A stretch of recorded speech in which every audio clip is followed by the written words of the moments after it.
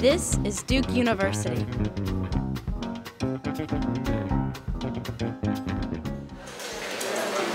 Slicing, dicing, and chopping were the buzzwords in the West Union's Great Hall September 24th, when renowned chef, TV personality, and author Martin Yan demonstrated his cooking style and technique to Duke Dining Services staff and students.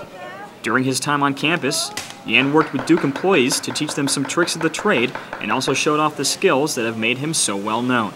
Even though I've been practicing my skill, but most of the people can do it at home.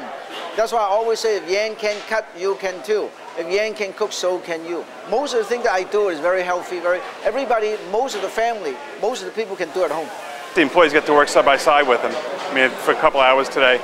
But really, food is all about fun in the first place. And by having somebody here that's an international known celebrity chef, to interact with the students and the employees is just a great thing for us. Have you ever seen somebody use a knife that big to slice something so thin?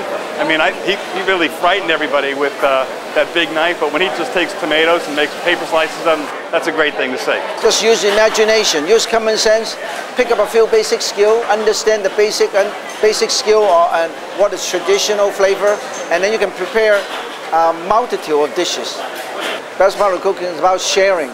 You cook, you never just eat it by yourself, you always share with people. Produced by Duke University. Online at duke.edu.